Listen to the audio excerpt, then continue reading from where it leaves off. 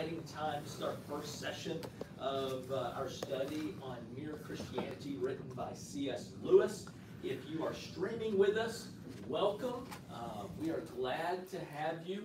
We have a full class here today, and so we are going to do our best because this class is going to be a majority of discussion. Today will mostly be, lecture and some discussion, but starting from this point forward, the class is really going to be based on questions that have come out of the reading that we're going to discuss together. And so we will do our best to speak loudly, and so you can hear us all the way wherever you are. But it's going to be a fantastic class. So before we get started, let's begin with prayer. Father God, we love you and we praise you. We thank you for loving us in such a way that you saw us in our deep need. You saw us as lost, and you sent your one and only Son, Jesus, to give his life for us so that we could be saved, so that we could be the righteousness of Christ.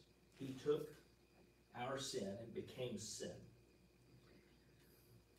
the righteous for the unrighteous. Father, we thank you for all of these that are here today. Father, I pray that this is a profitable discussion and a profitable time of teaching and learning. Father, we do love you, and we want to spread your word. Help us to learn how. Help us to do it with passion, but most of all, help us to know that our trust is not in ourselves, but is in you. It is you who gives us the words and the truth to do so. So in your Son's name we pray. Amen. Amen. You first take your workbook here that we put together. If you are going to be streaming with us, if you want a workbook, and and by the way, it's like 80 degrees in our classroom, so God bless all of these wonderful, warm-blooded people. We're going to try to do better. If you are going to be streaming and you want a workbook, hit me up and let me know. Shoot me a text so I'll know how many I need to make, and make sure we have those. So grab your little workbook there. And the first thing I want you to notice is the cover. All right, look at the cover. All right, there's the book. There's the nice latte or coffee, and there's a blankie there. So that is how I expect you to read. The only thing I would add to that is a pen and your own little workbook. All right, because you're going to want to write things down as you go. Okay. I have a quote on my wall. I have multiple quotes by C.S. Lewis, decoupage on pieces of wood, put on my wall. But one of my favorites is there is no cup of tea that is big enough, and no book that is long enough for me. And I wish I was that guy, but he was. So anyway, so it's going to be a fun study. On the inside, there's a kind of a summary, a little bit about the book, Mere Christianity. It says, based on a series of BBC radio talks he made during World War II. All right, somebody put some dates for me on World War II. That happened when? There you go. Yeah, the early 40s, right? And so this was a series of BBC talks during the 40s.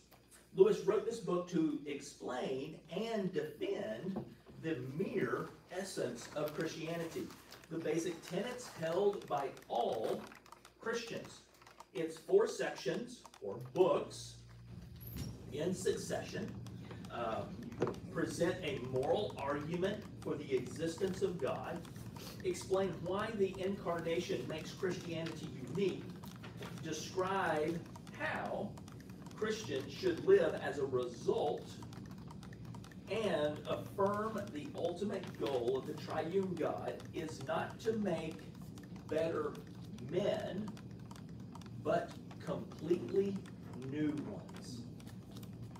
And that last phrase is so vitally important for us today. Not just better men and women, by the way, but completely new ones. Okay? Here, Christianity provides an articulate expression of the intelligent case for Christianity, but retains the conversational style from the original radio talks on which it is based. Lewis focuses on the core issues of Orthodox Christianity without getting into some of the controversial and divisive issues that exist between traditions. It is important to note that Lewis uses mere in the original sense of pure or unmixed. Okay? And then there is the schedule that we're going to be working at. If we only went one chapter at a time, we would be in Mere Christianity for 30 weeks or so, because we couldn't actually get through an entire chapter on each time as the way we work on things. So we're going to go after for 13 weeks, and 2 at the least, 3 sections at the most, I believe. And then you will see, if you flip the page, they'll flip a couple of pages, 3 or so pages or more. Anyway, okay, the Mere Christianity Study Guide session 2, you will notice that we start with the law of nature, book 1. And then, or chapter 1, and you will notice questions under there. Okay? As you're reading, answer those questions. Okay? That is going to be the class. All right? That is going to be the class. The discussion of those questions between each other and us, hashing those out and what Lewis means. Now, I want to go back to, in essence, the why this class. Okay? Well, let me ask this first. What do we know about C.S. Lewis? What do you know? He was an atheist. He began as an atheist, right? No, I may be wrong, but his mother was very, very ill when he was very, very young, and he prayed and prayed and prayed that she would get well. So I don't think he was an atheist then, but she died, and boy, that did it. Yes, correct. Yes, yes. So he believed that God wasn't listening, and therefore, out of hurt and anger and all of that, left. Right? Mm-hmm. Yes. Correct. What else do you know? He was a professor. He was extremely intelligent, and was looked up by his people as someone to admire and to listen to. So he was a man that if you get ready to get in a debate with somebody, you might as well go ahead and get ready. Yes, yes. Cambridge professor, absolutely. What else do we know? Yeah, highly intelligent. What else do we know about C.S. Lewis? I know he was married later in life to a woman named Joy, who had read her voice and read Chronicles of Narnia. Yes. Yes, he was married, and it's a beautiful story. Bob was over for dinner the other night. We talked about the movie and also the book, that the movies are based on Shadowlands. Has anybody watched the movie Shadowlands? Okay, there's 2 of them. Bob let us know. I didn't know. There's one with Anthony Hopkins and Deborah Winger. That's the newer one. And then there's an older one that we have not watched yet. But it's about C.S. Lewis meeting Joy, and later in life, and he marries her. And then, I don't want to, spoiler alert, I'm not going to give you the ending. But then he also, based on that, also wrote another book called A Grief Observed, which is him going through some major struggles with his faith during that time. But anyway, so highly recommend that. Also, what else do we know about C.S. Lewis? was walking in the woods with Tolkien, and Tolkien turned around and said, "What if it's true?" Mhm. That started everything. Yes, he was friends with J.R.R. Tolkien, who wrote Lord of the Rings. Thank you. Oh, I was worried. Yes, he was friends. They had a group, they had a writers group called the Inklings, and they would meet. They were all Cambridge and Oxford guys, along with Dorothy Sayers was a kind of a loose part of that. They would meet at a pub called the Eagle and the Child, or affectionately known as the Bird and the Baby. And they would talk about what they were writing. And at some point, J.R.R. Tolkien asked C.S. Lewis, he said, what if you're wrong? What if it actually is true? And so to that point, he began to say, well, I can fix this, because I can prove you wrong. And in fact, he proved himself wrong. There's also a new movie out called The Most Reluctant Convert. And it talks about his process of going from non-belief to belief. And it's very well done. Max McLean, who plays C.S. Lewis on stage all the time, plays that. I commend to you anything and everything C.S. Lewis has written. I love his fiction. That was my first introduction to C.S. Lewis, was my brother bringing the Chronicles of Narnia home from the school library and reading it to me, because we always shared a room until he went off to college, reading it to me as a little kid before we went to bed. And so that was my first introduction, and then I read all of them later in life. My third grade teacher read in Greenville, Mrs. Hester, read The Lion, the Witch, The and the Lion, the Witch, and Wardrobe. the Wardrobe to us as a child, and it began my love of reading fantasy, and then, of course, C.S. Lewis.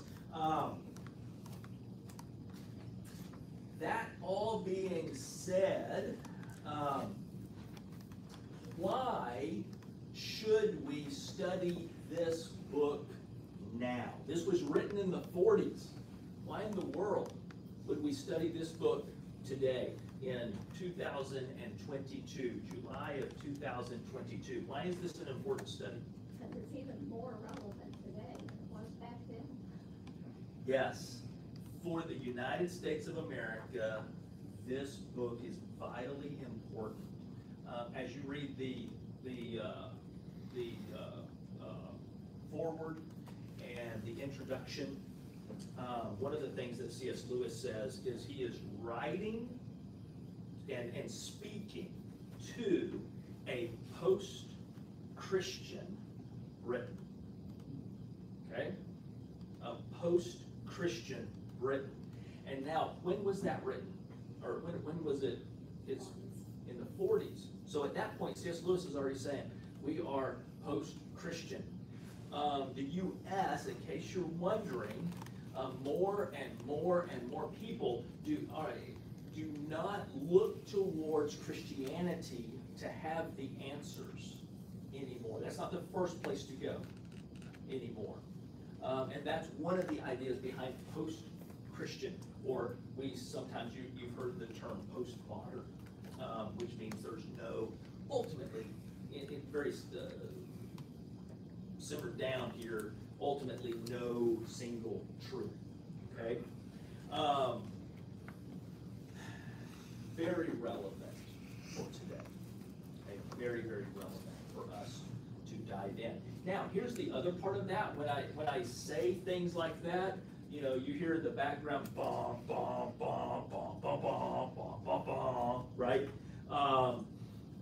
You know, the whole Imperial March of Darth Vader showing up, or whoever, you know, and you see that. But what is the idea here?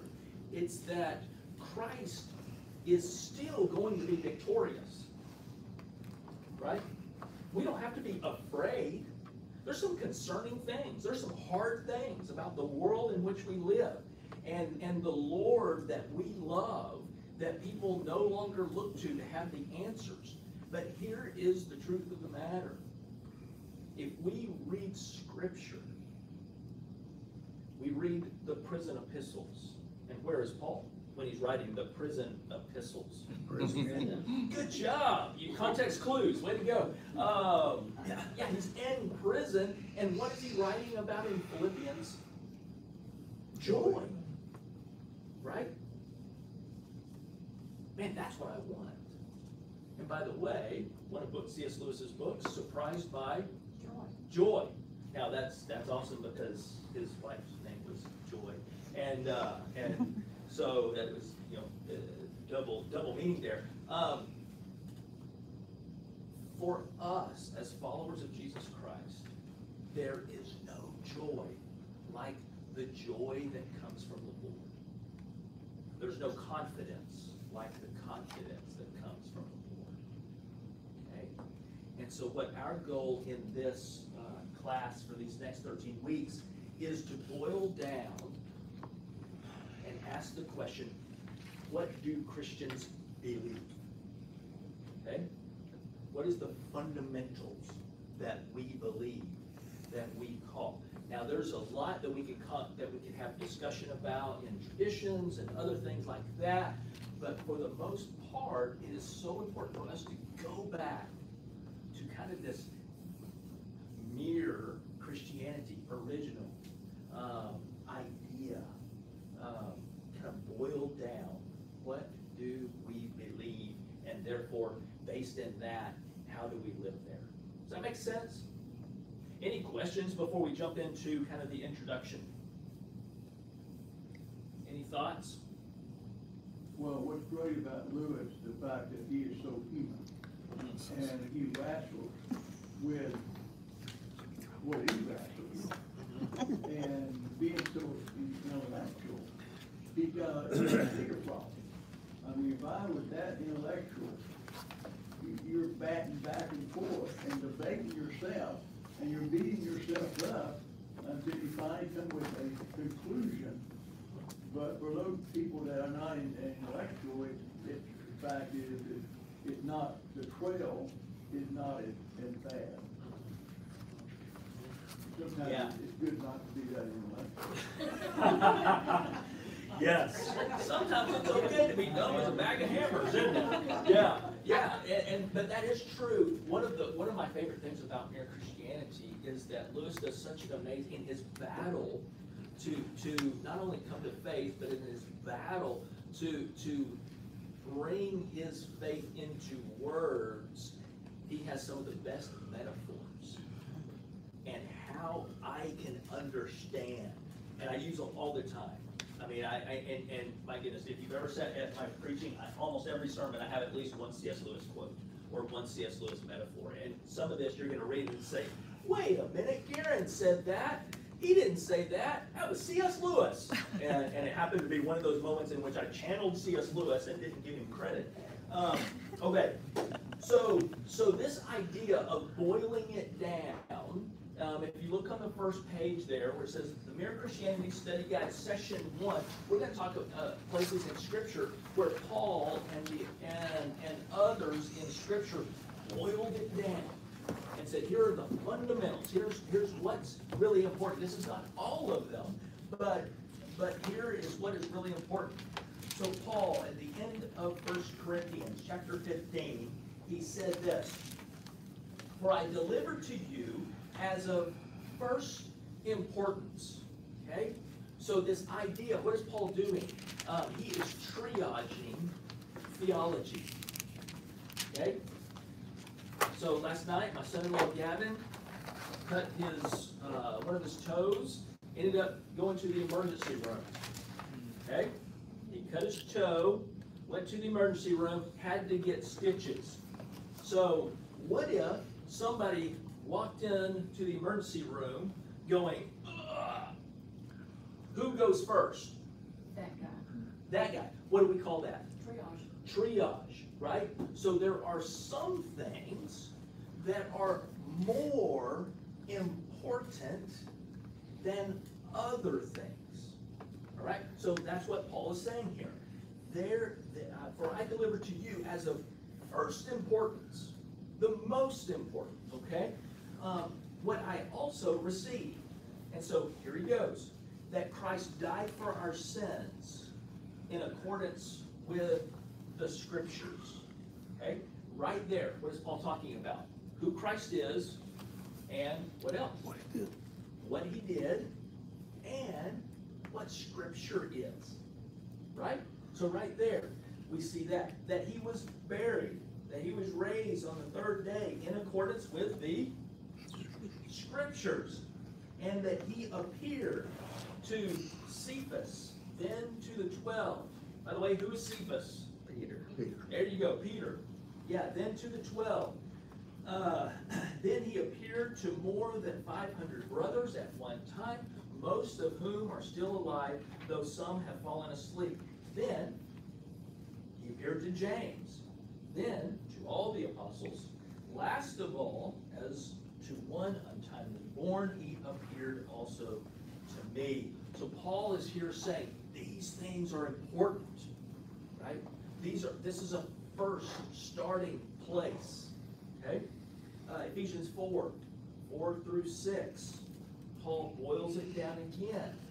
There is one body and one Spirit, just as you were called to the one hope that belongs to your call, one Lord, one faith, one baptism, one God and Father of all, who is over all and through all and in all. Kind of this basic idea of if you have any questions about what Christianity is about, if you're sitting at church and you're wondering what is important, you might go down and go, okay, what does he mean by each of those things? Okay? My favorite is John 1 through 18. I've often said so much is in Job, but if you look at Job and then you look at John 1 through 18, there's a ton of stuff you need to know in John 1 through 18. We're going to hit it quickly. In the beginning was the Word, and the Word was with God, and the Word was God. He was in the beginning with God. All things were made through him, and without him was not anything made that was made. In him was life, and that life was the light of men. The light shines in the darkness, and the darkness has not overcome it. There was a man sent from God whose name was John. He came as a witness to bear witness about the light, that all might believe through him. He was not the light, but came to bear witness about the light. The true light, which gives light to everyone, was coming into the world. He was in the world, and the world was made through him, yet the world did not know him. He came to his own people did not receive him, but to all who did receive him, who believed in his name, he gave the right to become children of God, who were born not of blood, nor of the will of the flesh, nor of the will of man, but of God. And the Word became flesh and dwelt among us. We have seen his glory, the glory as of the only Son, from the Father, full of grace and truth. John bore witness about him and cried out, "This was he of whom I said, he who comes after me ranks before me, because he was before me." For from his fullness we have received grace upon grace, for the law was given through Moses, grace and truth came through Jesus Christ. No one has ever seen God, the one, the only God, who is at the Father's side. He has made him known. Right? John boiling it down, right? And he's going in essence, this is the introduction to everything I'm just about to say. And if you go through the Gospel of John, you look and you go back to that preamble of the Gospel, and you look and you say, oh yeah, that's what he was doing, right? He's totally going through that. Now, not only Scripture, and there's other places that we can go, but church fathers have also sought to boil down fundamental truths, okay? And we see that in one of the oldest creeds, By the way, what does creed mean? Yeah, believe, right? Believe or teaching, okay? I believe, I creed, okay? So the Apostles' Creed, and the reason, by the way, why it is called the Apostles' Creed is it is seemingly the oldest one to be found, to have been written. Now, when we talk creeds, what's the difference between a creed and Scripture? Creed is man-made. Yeah, it's written by men, but why are the creeds the good creeds? Let me say it that way. Why are the good creeds beneficial? It's summarizing basic Christian thought, okay? Right? It's summarizing basic Christian thought, right? The Apostles' Creed, one of the ones that is used many times that you may have been familiar with, says this: I believe in God, the Father Almighty, creator of heaven and earth. I believe in Jesus Christ, the only Son, our Lord, who was conceived by the Holy Spirit and born of the Virgin Mary. He suffered under Pontius Pilate, was crucified, died, and was buried. The third day, he rose again from the dead. He ascended to heaven and is seated at the right hand of God, the Father Almighty. From there, he will come to judge the living and the dead. I believe in the Holy Spirit, the Holy Catholic. All right, pause. What does Catholic mean? Universal. Universal. Okay, very good. Not Roman Catholic Church. All right. Okay. If it was Roman Catholic Church, it would be a capital C. All right. So the Holy Catholic Church, Universal Church, right? The communion of saints, the forgiveness of sins, the resurrection of the body, and the life everlasting. Amen. I think pretty much Christians can say, yeah, we creed that, we believe that, yeah. Another creed, the following one, a little bit longer, a little more detailed, the Nicene Creed. By the way, these were put together at different conferences. Yes, in the early days of church fathers, yes, they had big conferences and people would come down and they would duke it out over Scripture and over what we believe as Christians and all of this stuff.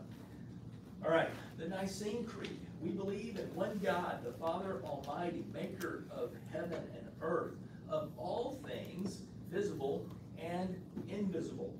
Now, if you watch and you go through and you start reading some of the creeds, you see what are the questions that they're asking or that they're answering, right? And so you keep coming back to this idea of what are the questions that are being answered. And in one Lord, Jesus Christ, the only Son of God, begotten from the Father before all ages, God from God, light from light, true God from true God, begotten, not made. Do you hear the question that they're answering? The deity of Christ, right? Who is Jesus, right? Is he really God, right? Begotten, not made, of the same essence as the Father. Through him, all things were made. By the way, where does that come from? John. Gospel of John. Yeah, very good. For us and for our salvation. He came down from heaven. He became incarnate by the Holy Spirit and the Virgin Mary and was made human. He was crucified for us under Pontius Pilate. He suffered and was buried. The third day, he rose again according to the Scriptures. He ascended to heaven and is seated at the right hand of the Father. He will come again with glory to judge the living and the dead. His kingdom will never end. And we believe in the Holy Spirit, the Lord, the giver of life. He proceeds from the Father and the Son. By the way, if you're in my Sunday morning class, we're talking about that and talked a little bit about that as we talked about the Trinity. and with the Father and the Son is worshiped and glorified. He spoke through the prophets. We believe in one holy, universal, Catholic, and apostolic church.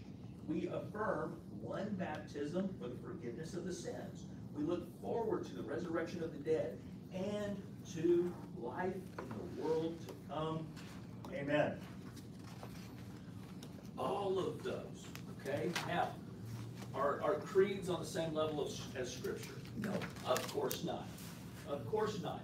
Are my sermons on the same level as Scripture? No. Of course not. Right up there. Yeah. Yeah. Now, what is my goal? What is my goal? What is William's goal? Right? To rightly divide the Word of God. To not speak error. But we are men, right? We are men who are fallible. But the Word of God is infallible and Inerrant. good job. Well done. So our goal in this is for us to do a study. First to ask, what do I and what should I believe? Okay? Now here's what I want you to write on the graffiti wall in the back of your mind. Okay, you ready? And how do I use the truths of Scripture in my day-to-day walk?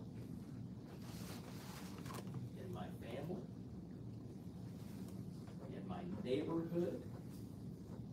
With the people that are placed in front of me? At the share center? At my place of work? And you fill in the blank. All right?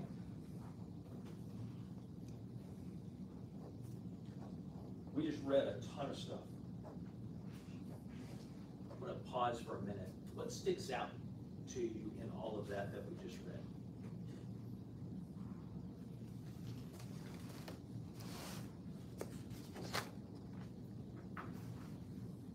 Story of Jesus Christ. Gospel. Yeah, the story of Jesus Christ, the gospel, absolutely. Yeah, foundation of Christianity is in the Word, right? I mean, my literature and my English teachers always said, you know, when we were defining terms, right, you can't use the word in the definition. With Christianity, you can't not use the word, the root, in the term in the definition of Christianity, right? It has to be there, right? The foundation of Jesus Christ and what He has done. Absolutely, yeah. There is no gospel without Christ and without Him being who God, without Him being God and fully human. Yeah. Is the gospel. Anything else stick out? Anything, does that make you think of anything? It strips it down to the very basics of Christian belief without adding in our traditions of different denominations or, you know, different churches. So it's taking all of the man-made rules within the church or traditions within the church out of it and saying, bottom line, what is important. Absolutely, absolutely. Yeah, and are there, by the way, are traditions important? Absolutely. Sure they are, right? Sure they are. But also, when we go back to our concept of triage, why did Gavin get pushed to the back of the line? Right? His cut toe, though important to him, especially to him, right? He wanted his stitches, and not as important as somebody's heart stopping, right? Wasn't life and death. Correct. Correct. Who Jesus is life and death, right? Fundamental basics of those things, right?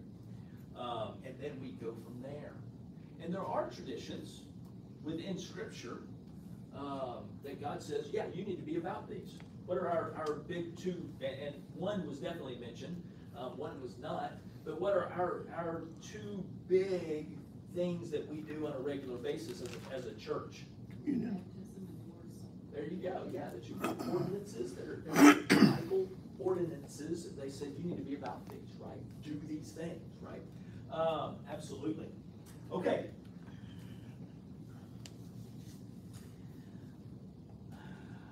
Where are we? All right.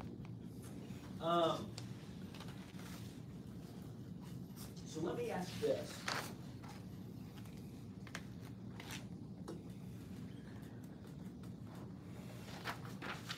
Why do you believe? I believe because of this book right here. Okay. Stand on, you say in the pulpit all the time, you stand on the word of God. What else is there to stand on? Because it's one of the greatest history books ever written. And you don't even believe there's history in the book. It's unbelievable. Yeah, it's, without that, then there's, what is there? If you don't have Christ in there, what other foundation would you believe in? Yeah, fundamental truth, right? And we've said and we've sung as children, oh, the B-I-B-L-E. Yes, that's the book for me. I stand alone on the Word of God, the B-I-B-L-E. By the way, what does Bible stand for? Anybody know? Yeah, Doesn't really stand for this, but. I was So like, you're thinking way too hard. It means book, right? Yeah, it means book, yes, thank you. Basic instructions before leaving Earth. There you go. That's it. I knew I'd heard it before, I just couldn't Instructions remember what it before was. leaving Earth, all right? There you go. You can take that with you, that's free. A t-shirt. Yeah, so that idea of Scripture, trust Scripture. Why else do we believe? Many gospel preachers and teachers and people have influenced our lives by their life, and they've shown us the gospel. Absolutely. So the Word, the body of believers, right? I think even if you put yourself away from Scripture, even though I believe everything in there, one of the things that I learned the first time I read Mere Christianity, when he talks about we all have some sort of things we ought to do built within all humanity.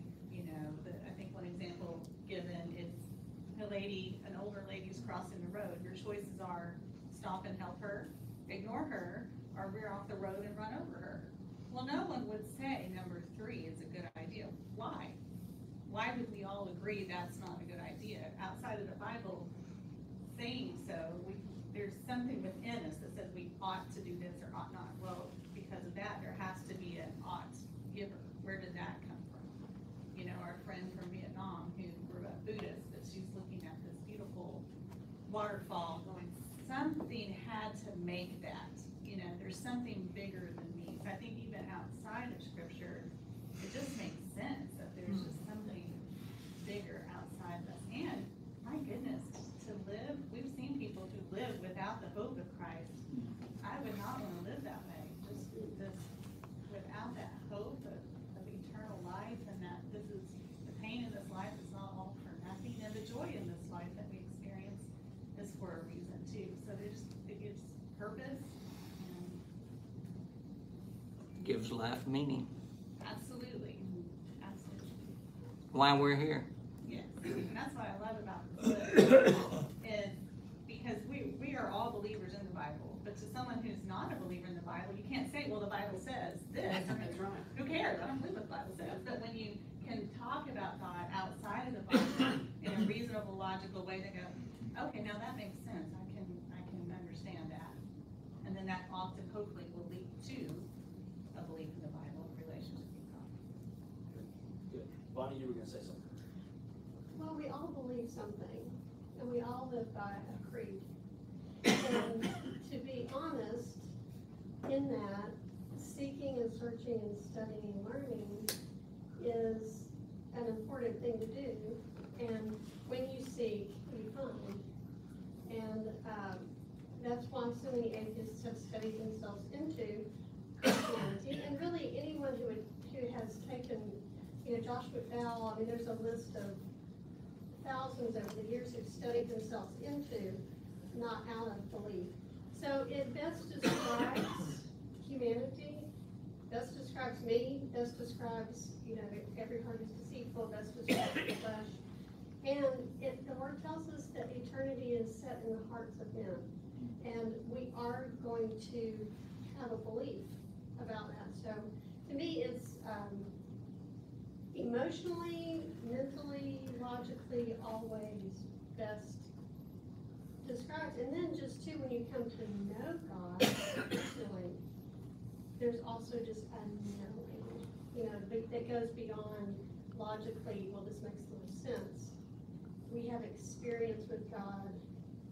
He's walked us through sorrow. And then we know in a different way.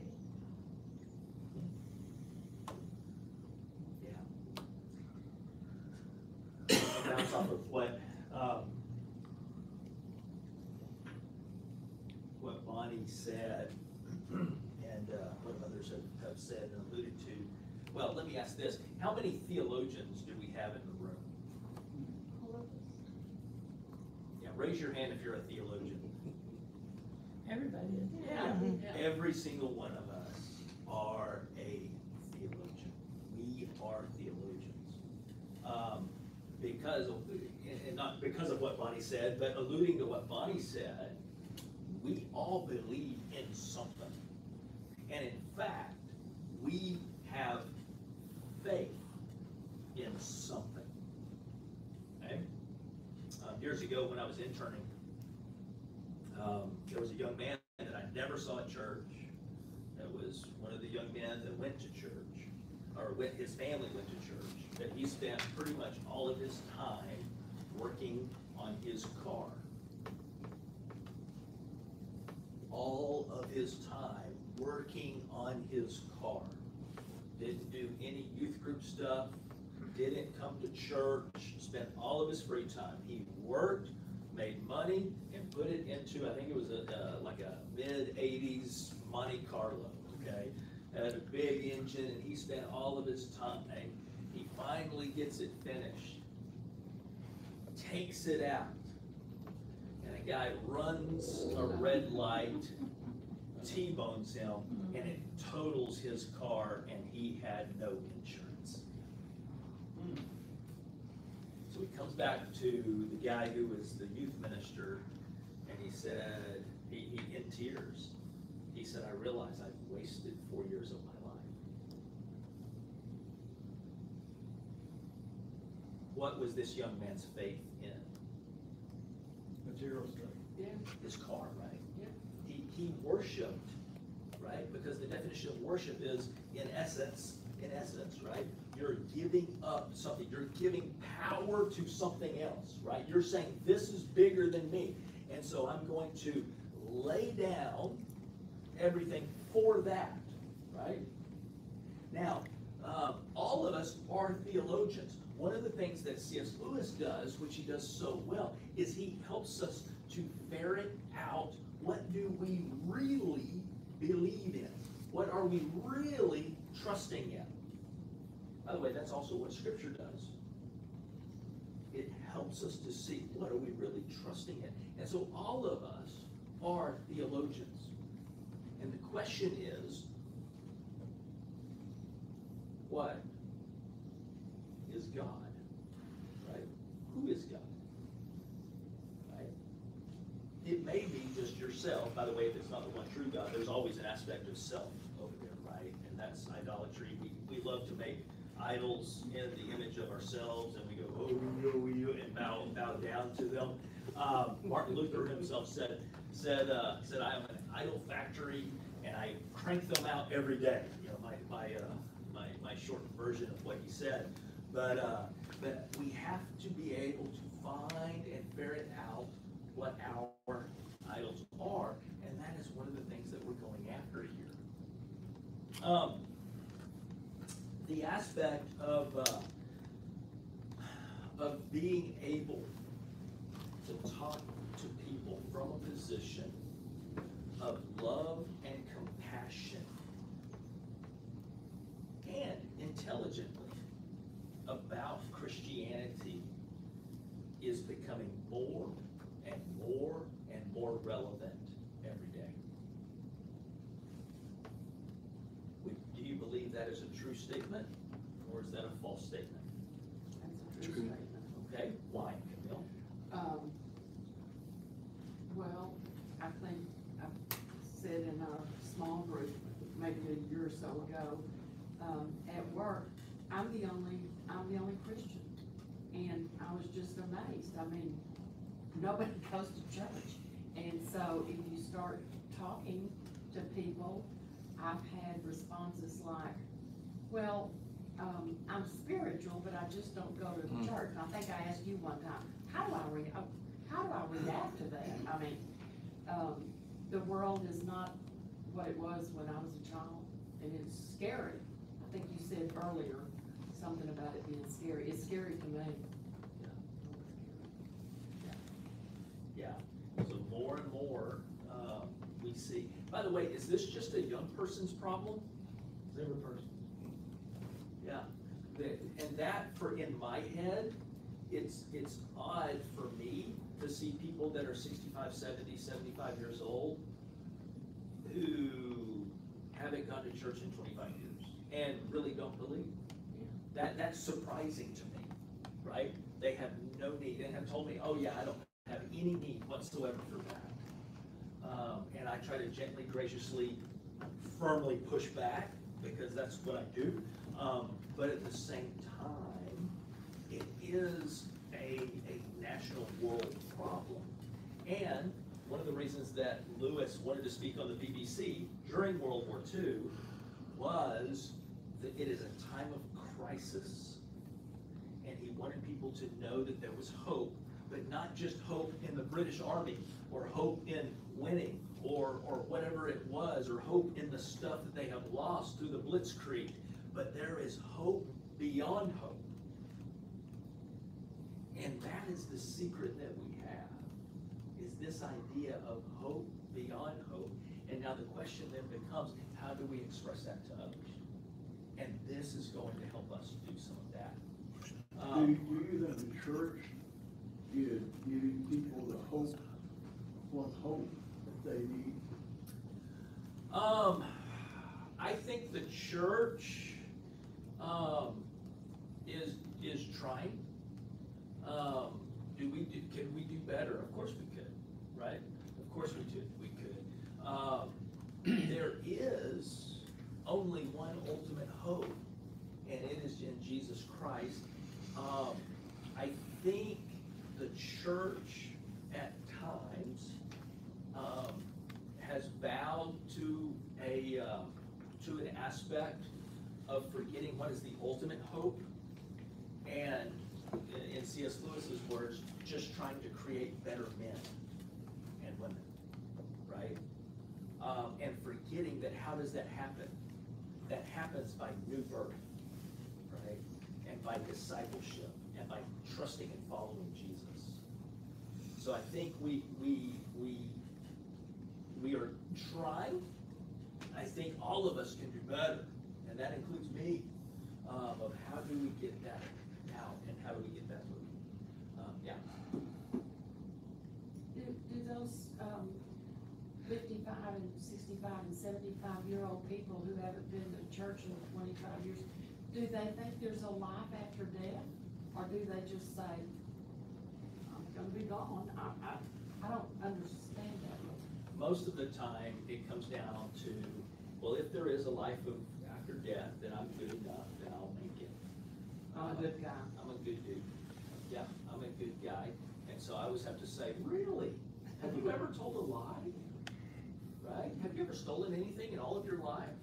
did you ever talk back to your mother? You know, did you, right? And so we use the law. And then, of course, we have to also say, me too, but the difference between me and you is Jesus, right? And I don't say it that way, right? You know, see you, see me, see the difference, you know? I don't do that. But at that same time, going, you know, at least throwing a rock in their shoe and making them walk around on it, of pushing back against that. Because, again, it's not about being better. It's about being made new, right? And that, I think that is key. And I think that is really key for Texas, right? Where we're tough, right? We're tough. We have John Wayne Faith, even though he was from California.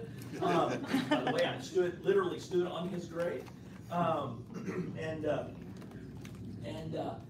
Marion, what was his name? Marion, anyway. That you can't have a cowboy named Marion, by the way. And so we, you know, we are secure in our land holdings, in our cool stuff, in our big houses. We are secure, right? We're good, right? I'm good, right? We say that all the time, I'm good. And at times I want to go, every time I hear it, and by the way, I say that too, oh yeah, I'm good. And somebody needs to say, you are not, you're a liar, you're a thief, and you're only good because Jesus is good, right? And because of what he's done, right? And so, anyway, yes. Maybe we should be talking about hell these days. Yep, tell it, yeah. I mean, it's pretty hot outside. Yeah. It is. Yeah. It is. You get that point across. Yeah, and that is a great point too. And the beauty of that, and I think Lewis gets into this, and he begins saying some things I think that are vitally important for us to grab a hold of, is, you know, because the other side is we just beat people, right? We just beat people, and we abuse people, and if we make them feel bad enough, they will actually feel like they've gone to church. I had a guy one time tell me that I want to actually feel like I've gone to church. I said, well, what do you mean by that, Joe? Nobody here, by the way. Okay, what do you mean by that, Joe? He said, I want to walk out feeling bad for what I've done. I said, well, okay. Don't you already? If you're a Christian, it's not hard to go, wow. That's why anytime I hope, my prayer is anytime that I preach, at some point in there, we are exalting Christ for what he has done, right? You know, by the way, that's a message that no matter who can listen to and go, wow, praise God for what he's done, because I don't measure up. Don't we already know that? We don't measure up. If we do think we do measure up, there might be a problem, right? Yes, sir. I think we get into the habit of wanting people to believe in the same way we believe. In other words, both of these creeds basically said the same thing. And they're both true. But then we have a tendency, but you don't believe this, so you must not be a Christian. Or you don't believe that, so you must not be a Christian. You use musical instruments, you must not be a Christian. How many things do we add on to what the basic beliefs are, and we use that to determine if someone is a Christian or not? We need to get away from that.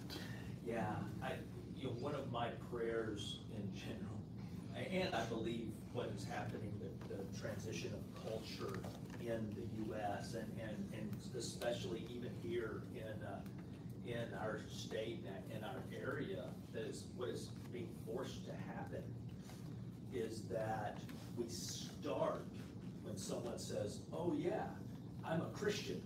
And we start there and go, oh, praise God, there's another one, right? Because that's what we learned when we moved to California.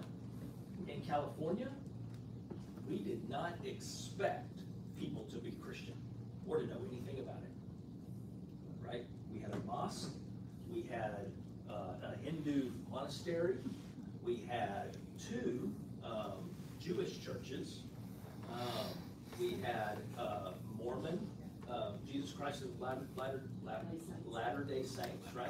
A Jehovah's Witness place. And within, okay, get this, within about 10 blocks of our house. Right? And so when I'm sitting in the dentist office or wherever and someone is reading their Bible, I'm like, how you doing? I never walked up to someone and said, how you doing? But hey, how you come back? Do you know, and really that idea of Philip, who runs up to the Ethiopian eunuch, and what did Philip say? Do you understand what you're reading that? Hey, why are you reading that? And of course they look up and they're going, I'm gonna get beaten, right, by someone. Go, man, that's awesome. I go to so-and-so church, and they're like, oh, you go to church? Now, brothers and sisters, we're running there. You understand what I mean? And so what is the dividing line? The dividing line isn't going to be some of these little things. And they're big things for tradition, okay? I get it. We have big preferences and all of that. It's big stuff, okay? And it's scary and all of that. But I'll tell you, we are looking for the people who have the aroma of Christ. And then we are two things, and I'm going to stop here. I thought I was going to stop early, but I didn't. What is the church? The church is an army, and the church is a hospital. It's both, right? It's a MASH unit, right? It's a MASH unit. I don't know who gets to play Hawkeye, but we are taking ground in the name of Jesus. But as we take ground, we are binding up the wounded. And that only happens through Jesus Christ. Okay? Why is it that people do not ask the question about an individual Christianity is because they don't want to offend. And that's a problem. Sure. And it's the approach that you use in order to get into that door. And if you're banging on their door, you're saying you're going to hell, and you need to do this, do that, they're going to close you off. But we don't want to offend, but we have to learn to ask the question in a way that would be the approach to help that person become a Christian. And yeah, one of my goals in this class, always write down your questions, by the way, if you have some. One of my goals in this class is to help us begin to have spiritual conversations that lead to Christian conversations, right? I had a meeting yesterday with a gentleman, and I just said, hey, you've come to a preacher, so I have to start with Scripture. I said, John 5. What does Jesus ask here? Do you want to be well? That's all he asks. Do you want to be well? Do you want to be healed? I said, let's start there. So let me ask you, do you want to be well? And what was his answer? His answer was yes. Now, there are those who say no. I said, well, I can't do much for you if you say no. Right? That's kind of on you. All right? So good luck with that. Right? I hope God presses down hard enough for you to come to your senses. But another way to begin the conversation is, hey, tell me about your Christian experience. Tell me about your Christian background. Well, I started going to church when I was 5, and I stopped going when I was 7 because folks said, yeah, I'm going to let you choose. And so I've never gone back since then. Really? Well, tell me about the rest. So what do you think about, so how does your life work? How does that, what rules your life? It's not offensive, is it? Now, there comes a point when I have to be offensive. Now, I find myself being more offensive with Christians than I do with non-Christians. With people that say, I'm a Christian. I go, man, you gotta live. You're not living that way, right? It doesn't look like it, right? Anyway, 30 seconds.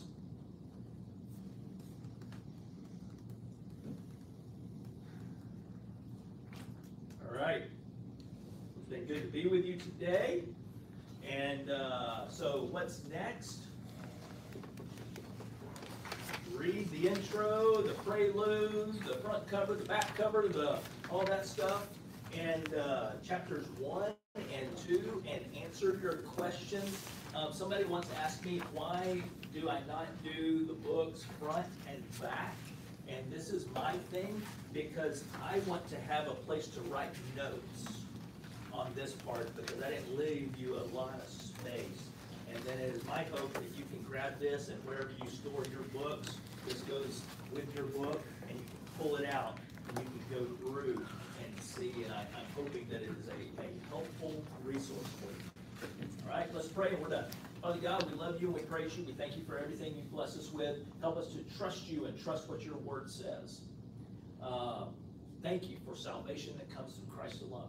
Thank you for the indwelling Holy Spirit that sanctifies, that convicts, that presses down upon us, and that wakes us up to who you are, who we are, and what your Son has done. Again, help this to be a helpful study. Help it to drive us to praise God, to praise you more, and to see what your Son has done for us. It's in your Son's name we pray. Amen. Amen. Right. So next time, when we do session 2 and 3, what